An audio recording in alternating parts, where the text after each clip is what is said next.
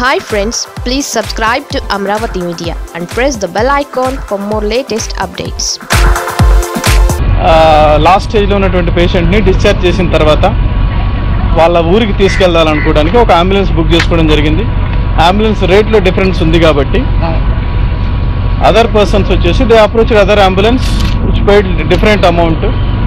దాంట్లో వీళ్ళు వచ్చేసి అడ్డుకోవడము, ఆ టైంలో వాళ్ళ ఇంటికి తీసుకుపోయేటప్పుడు కొంత ఘర్షణ జరగడం జరిగింది. దాంట్లో వచ్చేసి ఒక కేసు పెట్టడం కూడా జరిగిందండి. కేసు పెట్టిన తర్వాత ముగ్గురు ముద్దాయిలను కూడా అరెస్ట్ చేయడం జరిగింది. అయితే మాకు ఫస్ట్ టైం ఇట్లా ఇన్సిడెంట్ వచ్చింది. ఈ అంబులెన్స్లు వచ్చేసి ఒక కార్టెల్ లాగా ఏర్పడి వేరే వాళ్ళని ఎవరిని రానియకపోవడం, మాకు మాత్రమే ఈ హక్కు ఉంది అనేటటువంటి పద్ధతి ఉంది. సో హాస్పిటల్స్ దగ్గర కూడా ఇట్లాంటి పనులు చేస్తున్నారంటే అది చాలా గర్హనీయమైనటువంటి విషయం అండి. ఇట్లాంటి వాళ్ళని టాలరేట్ చేసేది లేదు. So that is link to somebody's privilege అండి. అది ఎవరు ఎట్లా వెళ్ళాలి అనేది, ఇట్లాగైనా దందాలు ఇట్లాగైనా చేయాలని చూస్తే మాత్రం ఇటువంటి పరిస్థితులు ఎదుర్కోవాల్సి వస్తుంది. గౌరవనీయులు రెస్పెక్టెడ్ భారతి గారు, డాక్టర్ భారతి గారు, హూ ఈజ్ సూపరింటెండెంట్ రుయా, వారు ఆ ఇన్సిడెంట్ ఏం జరిగిందో కూడా ఎక్స్ప్లెయిన్ చేస్తారు. మేమందరికి కూడా పద్ధతిగా చెప్తా ఉన్నాం, పద్ధతిగా ఉన్నట్లయితే సహకరిస్తామని చెప్పేసి. మీరు వచ్చేసి ప్రాణాలతో చెలగట్లాడొద్దండి. ప్రాణాలతో చెలగట్లాడే హక్కు మీకు ఎవరికి ఇచ్చారు?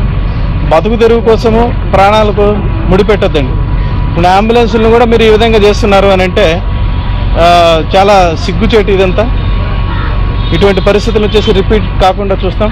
లోపలికి ఎవరు ఎంటర్ కావాలన్నా కూడా without RMs permission, superintendent permission లేకుండా వాళ్ళు సెక్యూరిటీగా ఆపినట్లయితే దాన్ని ఖచ్చితంగా పాటించాలి. This is a place, public place అండి. పబ్లిక్ ప్లేస్లో వచ్చేసి ప్రతి ఒక్కళ్ళకి కూడా హక్కు ఉంటుంది. సో ఎవరైనా రెస్ట్రిక్ట్ చేయాలని కానీ చూసినట్లయితే తీవ్రమైనటువంటి చర్యలు ఉంటాయి. అంబులెన్స్లు కూడా అన్నింటిని కూడా ఆడిట్ చేస్తాం మేము. వాళ్ళు వచ్చేసి సర్టిఫై చేసి అంబులెన్స్ నడుపుకోవడానికి పర్మిషన్ ఉంది అని అంటేనే వాళ్ళని వచ్చేసి అలౌ చేస్తాం. ఈ కేసులో వచ్చేసి ముగ్గురు ముద్దాయిలను కూడా అరెస్ట్ చేయడం జరిగింది. డీటెయిల్స్ మీకు ఇస్తాం. But further will take strict action అండి. సూపరింటెండెంట్ గారు చెప్పినట్టుగా ఇక్కడ వచ్చేసి అది పేషెంట్స్కో పబ్లిక్కో హెల్ప్ జరిగే విధంగా ఉండాలి తప్ప అంబులెన్స్ని కూడా ఒక బిజినెస్ రూపంలో కానీ చూసినారంటే మాత్రం ఎట్టి పరిస్థితుల్లో కూడా టాలరేట్ చేసే క్వశ్చనే లేదండి. I'm instructing my DSP. Already మేము వచ్చేసి పర్మనెంట్గా ఒక పికెట్ని కూడా పెట్టడం జరిగింది. వీళ్ళందరికీ కూడా చెప్తున్నాము, మేము ముఖ్యంగా కూడా చెప్తున్నాం. తప్పనిసరిగా మీరు చేసేవి వచ్చేసి పద్ధతిగా చేసుకుంటే పర్వాలేదు. ఇట్లాగేం చేసినారు అనుకుంటే మాత్రము మళ్ళీ వచ్చేసి మీ డ్రైవింగ్ లైసెన్స్ క్యాన్సిల్ చేయమని రాస్తాం, బండ్లు సీజ్ చేస్తాం, వెరిఫై చేపిస్తాం. తర్వాత ప్రతిరోజు కూడా ఇన్సైడ్ వెళ్ళాలి అనుకుంటే వీళ్ళ మీద కూడా ప్రైవేట్ సెక్యూరిటీ గార్డ్సే కదా దౌర్జన్యం చేయొచ్చు అనుకుంటే మాత్రం టాలరేట్ చేసేది లేదు. సీసీ కెమెరాస్ కూడా ఫిక్స్ చేసి ఉన్నాయి, వెరిఫై చేస్తాం రెగ్యులర్గా. తప్పనిసరిగా పాటించండి, మంచి పద్ధతితో నడపండి. ఏం చేసుకుంటారండి ఆ డబ్బులు? 15 అంబులెన్స్లు ఎవరైతే చెప్తున్నారో మేడం, మేము చెప్పినట్టుగా సాయంత్రంలో మొత్తం వెరిఫై చేయండి. క్యారెక్టర్ యాక్సిడెంట్స్ మొత్తం కూడా వెరిఫై చేయండి. ఓనర్స్ని కూడా పిలిపించండి, మీటింగ్ పెట్టండి. ఎట్టి పరిస్థితుల్లో కూడా స్పేర్ చేసేది లేదు. Will request other public transport authorities also. Patients ఇక్కడి నుంచి వచ్చేటప్పుడు వాళ్ళు ఆల్రెడీ బాధలో వస్తూ ఉంటారు. వీటితో వ్యాపారాలు చేసేది మా దృష్టికి వచ్చినప్పుడు సార్ట్అవుట్ చేయడానికి ప్రయత్నించడం. ఈ సమయంలో కూడా కనీసం మీకు వచ్చేసి కరోనా ఉంది, లేకపోతే ఇంతమంది సఫర్ అవుతున్నారు, ఆఖరి కోరికలు ఉంటాయి. ఖచ్చితంగా వీళ్ళ 307 కూడా పెట్టేదానికి ఎటువంటి స్కోప్ కూడా ఉన్నా కూడా will try to see that it is being put and investigated. So I assure you again, such kind of incidents, అట్లాంటి పీపుల్ వచ్చేసి అనర్హులుగా మేము భావిస్తున్నాం. వాళ్ళు ఖచ్చితంగా ప్రతి ఒక్కరిని కూడా వెరిఫై చేస్తాం. ఇటువంటి పరిస్థితి మళ్ళీ రిపీటెడ్ కాకుండా చూసుకుంటామని నేను హామీ ఇస్తున్నాను. స్టేషన్ నెంబర్ ఇవ్వండి సార్. స్టేషన్ నెంబర్ ఎవరు మీరు కూడా పార్ట్ ఆఫ్ పబ్లిక్ సర్వీస్. ఎవరైనా వెహికల్ రావడం పోవడం అంటే ఇమీడియట్గా డైలాండ్ బ్రీఫింగ్ ఇవ్వండి. ధైర్యం ఇవ్వండి. హ్యాపీ చేస్తేనే సరిపోయి ధైర్యంగా ఉండాలి. తప్పు జరిగితే చెప్పేటప్పుడు ధైర్యంగా ఉండాలా?